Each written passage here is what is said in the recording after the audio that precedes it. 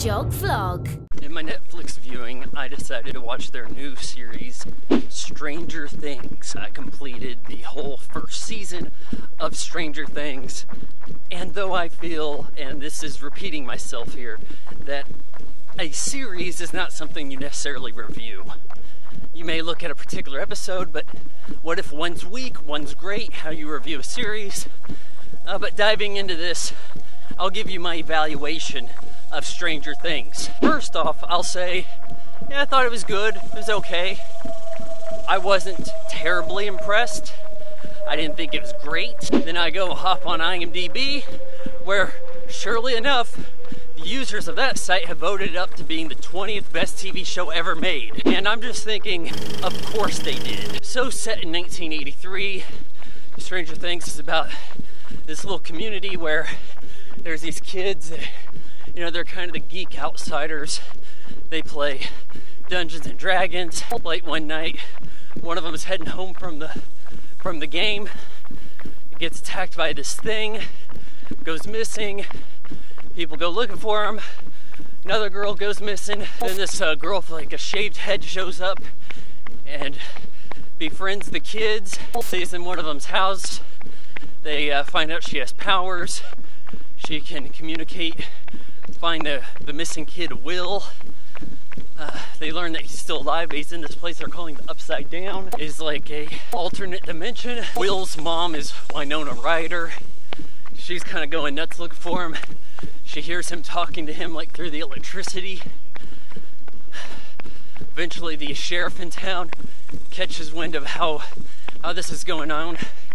Heads to the facility, this energy place where they were doing experiments on the girl who escaped. Her name's 11. They call her Elle sometimes. Starts to believe the crazy mom, and eventually they team up with the boys in 11, and they go up against the bad government men, you know, these energy dudes.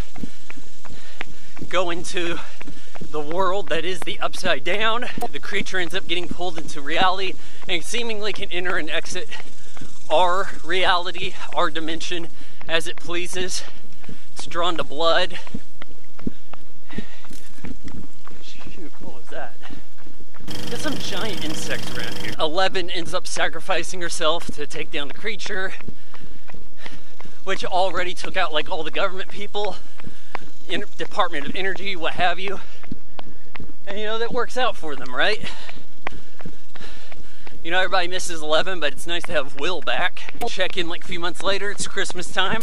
I don't know if you call him the main kid or not, hell, I can't remember his name. But his sister is dating this douchebag guy, and, you know, geeky photographer kid. Will's older brother kind of hits on her a little bit, or he seems to be into her. But yeah, they don't actually get together. But there's a little bit of redemption there for the boyfriend, giving the older brother guy, you know, a new camera because he'd actually smashed it earlier. Everything seems to be kind of resolved. Sheriff seems to be holding some hope out that Elle is out there. She eats Eggo waffles. Left her some Eggos out in the wild. And that's that. Why was I not terribly impressed with this? Well, I know the tricks, guys. The whole thing is a psychological trick. So this is from the Duffer Brothers. I'm unfamiliar with them. They appear to be a couple of 80 kids like myself. And they're thinking, hey, we like the 80s. Our core audience likes the 80s for this. Make it 80s. Set in 1983. For why? Oh, just so we can throw in nostalgia appeals. We have an opening shot that shows the stars above, and we tilt down.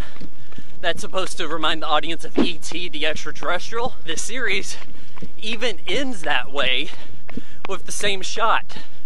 Again, you're supposed to bring into mind, hey, I like E.T., I like this. That's the idea. People walking through the dark with flashlights, E.T. Kid befriending something with powers, E.T. Physics teacher, somebody.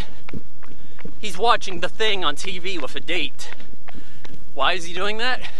to remind you that you like the thing and the people who made this like the thing, and you're supposed to compare the rather shitty creature in this show to the great stuff in the thing.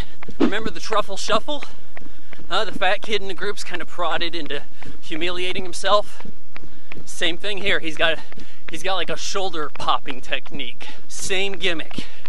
Remind you of the Goonies. You like the Goonies? You're gonna like this. It's all the nostalgia appeals. You're expected to like the same thing these people like.